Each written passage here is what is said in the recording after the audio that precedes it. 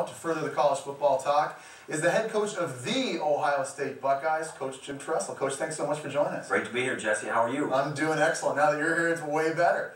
Now, it's been about 5 months, obviously, since the loss to LSU in the national championship game. Have you been able to completely digest that? Has the team been able to move past that as you look forward towards the next season? What are your thoughts on that game? Well, we've had to move past it because we had to jump right into recruiting, and you know how critical that is, and then you're on into spring practice, and you get to evaluate what you're doing and what maybe we could have done better in a game like the LSU game, and now here we are getting ready to turn the page and start another season. You guys had so much success last year. You have 20 starters coming back on this year's squad. Obviously, there are huge, huge expectations on your team this year. How prepared is this team as you look forward to the new season? You know, I think that's going to be the big question. You know, we have tremendous talent back. We have good maturity, I think. You know, what's going on in between our ears is going to be the important thing, but we're very capable of being a very, very good football team, and they're working hard. That's what I wanted to ask you. You know, you got a team with so much seniority on it. Here's a bunch of guys that have played in 2 consecutive national championship games. How do you keep it fresh, and how do you keep it motivating to a team heading in this year that's already accomplished so much over the past 2 seasons? You know, one thing that we've tried to do is change up some things. Our spring ball is a little bit more cerebral. Our summer has changed a little bit. Our preseason is going to be a little bit different than it was because we've got 40 guys entering years 4 or 5 in our program, and we do want to keep it fresh, as you say. Well, we've heard a lot about Terrell Pryor. He's now on campus with you guys. A lot of people thought he was the best quarterback, maybe the best player in all of high school football. What can we expect from him this year? You know, I think that many people have felt that he's probably in the top 2 quarterbacks in all of North America, you and he. You know, obviously, the past, once you go north of that border. That's right. You know, but he's a hard worker. He's a guy that he's in the weight room early. He's in the film room. He and Todd Beckman and Joe Bauserman spending time together. I think he's going to be a very good leader, very competitive. He's just a great kid to be around. We haven't had a chance to coach him yet, and so we got to make sure we don't foul him up.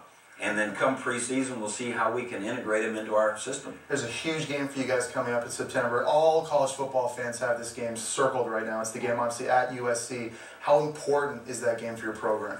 Well, that's a great opportunity. It's a great reminder when you go to a place like Ohio State, you have a chance to play in the big stage with the likes of USC. And I know the folks in Southern California are excited. I know the people in Ohio are excited. And probably coast to coast, everyone wants to see 2 outstanding programs. And they're a great team. And you know, it's just going to be a great thing to be a part of that game. Is there any chance just for this year only that game might be bigger than the Michigan game?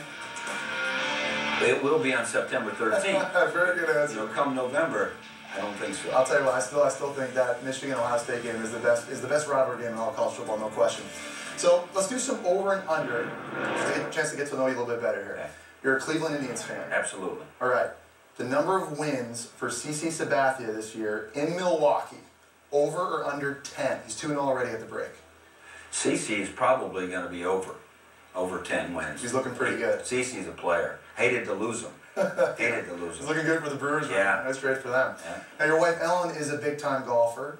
She just won a tournament recently, didn't she? She did. She won a mixed couples tournament. She did not invite me to be part of that couple, but at any rate, that was recruiting is what sports is all about, and she won a big tournament. Well, that might help answer this question then. You and her are facing each other on the golf course. Okay. You're playing 18 holes. Okay.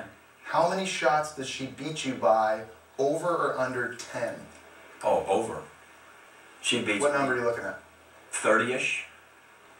So that means she probably beats me by 50. Okay.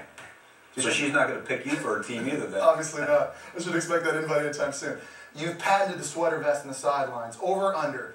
How many different sweater vests, different types, will you wear this year? Over or under 3?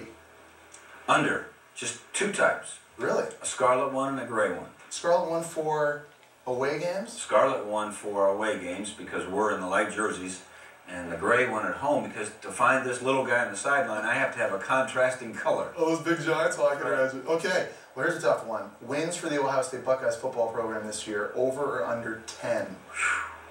That's a tough one. Had a lot of wins the I'd last sure like to be over. Yeah, absolutely. Coach, you wrote the winner's manual for the game of life. Tell us a little bit about the book. Well, for many years, I've had a chance to grow through great relationships with coaches, and I had a chance to grow up with my father, who was a great coach, and read a lot of good coaching books. And our SID brought me a little list of the birthdays of all the Division I coaches, and like I was like in 2/3 of the way down the list, I'm getting to be an old guy. And so I thought, you know, maybe it was my chance to write a little bit about all that I've had a chance to learn, and not just about the game of football, but about growing up young people and helping them prepare themselves in life. And we have a manual that we use with our players called the Winner's Manual that we've used for 23 years, and it's been a great thing for our young people. And so we put it together in a book and partnered with Tyndale House Publishers, and hopefully will add value to a lot of people's lives, not just athletic type folks, but people across the board. Well, Coach, thanks so much for joining us here on First Take, and best of luck in the upcoming season. Thanks, Jesse. All right. Well, coming up, we still have